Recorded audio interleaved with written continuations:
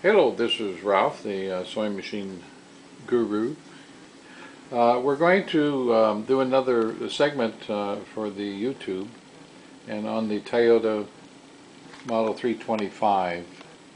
You'll notice that we are starting to rewind the bobbin, and it's very important to make sure the bobbin is filled properly.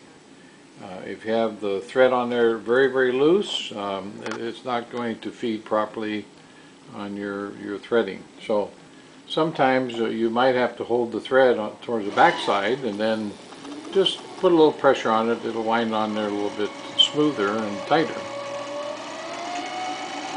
As you can see, it's on there pretty smooth.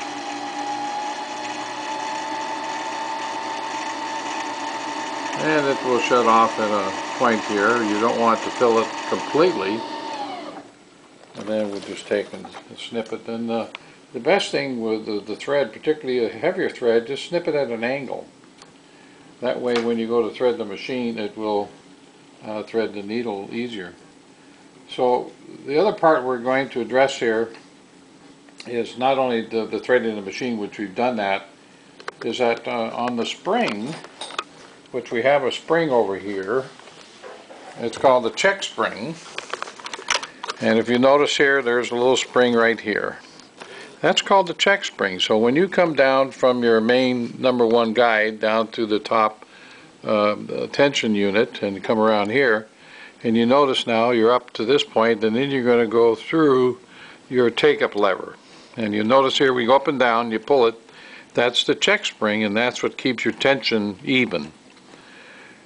Some cases I have found on occasions that this spring, for whatever reason, it gets stuck up into this part of this vinyl section. So if you run into a situation where all of a sudden it's not sewing properly, remove the cap. This cap is your end cap of the sewing machine where the hole of the screw is. Remove that there, and then check this to make sure it's not hung up like it is here. It's rare that it happens, but it can. I had a situation the other day after 1,000 or so machines, and the lady told me that it was having a problem, so I said, well, remove the end cap and check that spring. And sure enough, she said it's hung up here. I said, okay, all you have to do is you just take a little screwdriver and just sort of go in here and pull up on it a little bit and pull it forward. There you go. Now, if it looks like it's really close to the edge here, then you might take a needle nose and just bend this, just bend it out here a ways. And don't worry about breaking it. If you break it, we'll give you a new one. So just bend it out, and so where it clears here a little bit more. And then just check that again, and you'll be fine. So then we'll just put this cap back on, and we'll be good to go.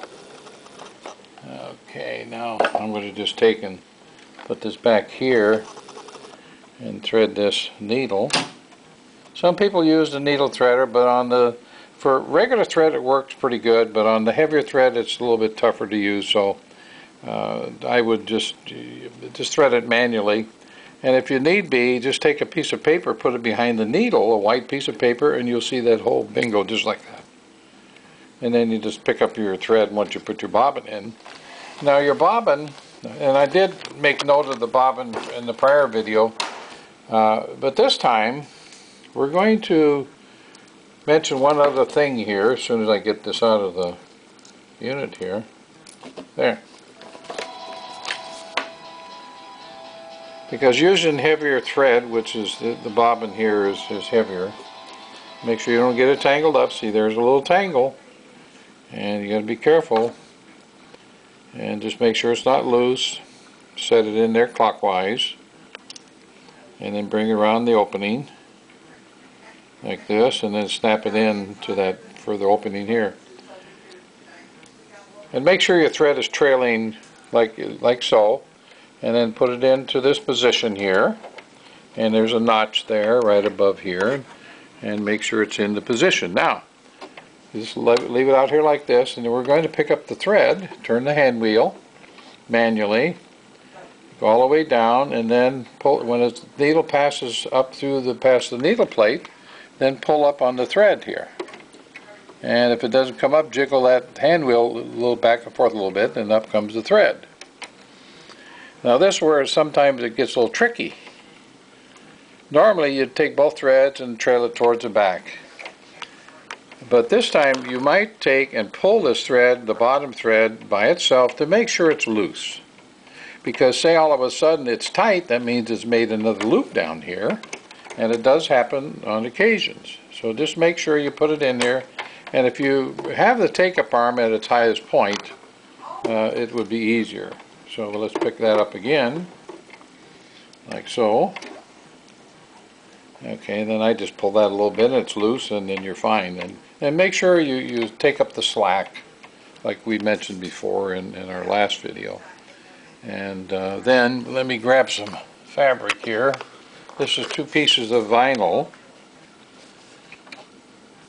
And if you notice on some of the videos, the past videos, the noise was quite loud because our speaker is quite sensitive.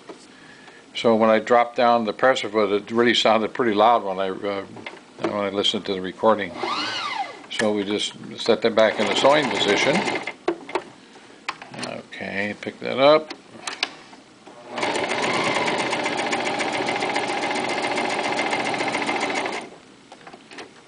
And then we raise that up, and you see that thread there? And the reason that is like that is because, guess what? What a lot of people have done is that they forgot to run the thread through the tension unit with the pressure foot up. So we want to make sure, and we hold this here and push that in there, pull it hard, firmly hard. It's very important you generally hear it snap in there. Because if it doesn't snap into this tension unit, this is what you're going to get. So let's take and cut that. Let's rethread the machine.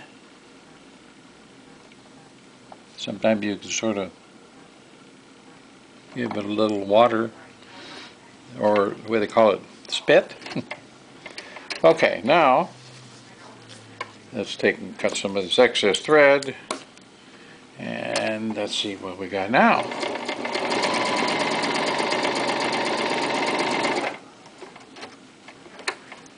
Voila! Okay, much better stitch. Now in this case, this machine I haven't set completely. I haven't set it up completely for the maximum tension, and this is what I go through with each machine, is that I take and set this down here, and I'm going to, might as well show you just in case that it ever happens to where you need to. And we're going to go off to the side here, and this is how you really don't have to do this, but this is what I do to make the adjustment on what they call the tension inside wheel, which is right over here. And so that snaps off there, and here's the little wheel. I get this lovely tablecloth here, and there's the wheel right in here. Now I'm putting more tension on here because of the heavier thread, and there we go. And it generally I put 1 full turn, which is sufficient, and then I snap that back in here, and put this back on. I don't tighten that one up until I get the other one done.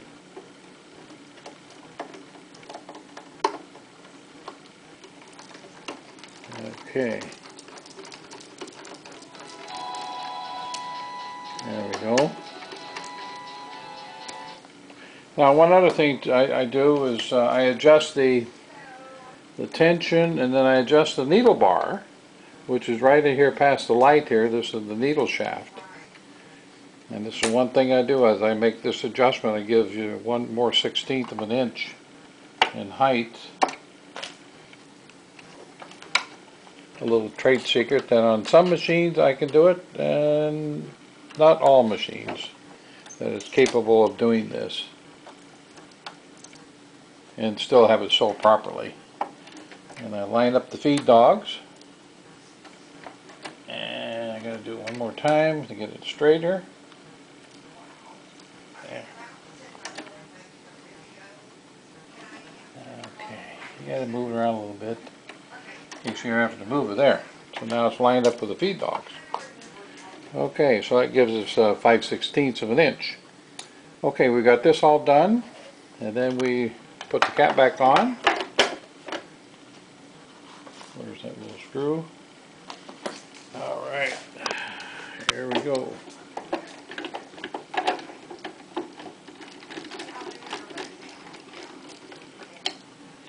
Now, let's take and set this back here, and I'm going to rethread it machine. Sometimes you get into some pretty heavy stuff. You'll get into 4, 5, or 6 layers of vinyl or lightweight leather or marine vinyl. And particularly marine vinyl, you have to use a size 18 leather needle. And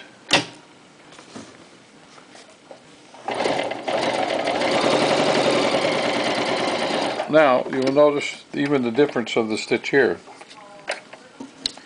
because what I did is I tightened it up immensely.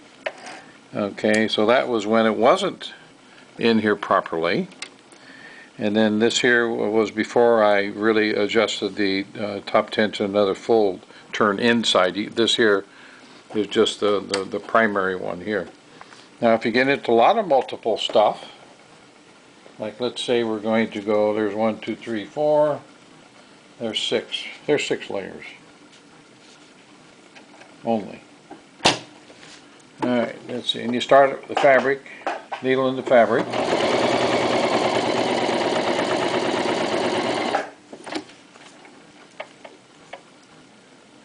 You see that one there just needs to be tightened up even more. And this is when you will take your top thread guide and wrap it around here one more time, 2 times, which you're going to have a total of 3.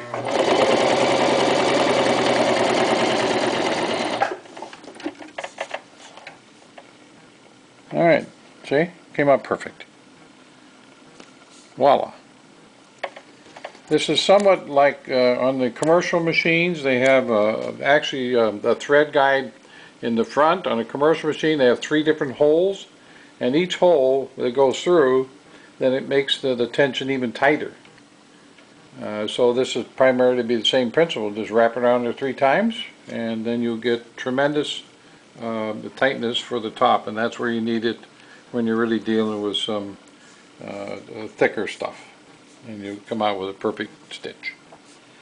Okay, that's all for this segment, and we will see you all later. Have a great day.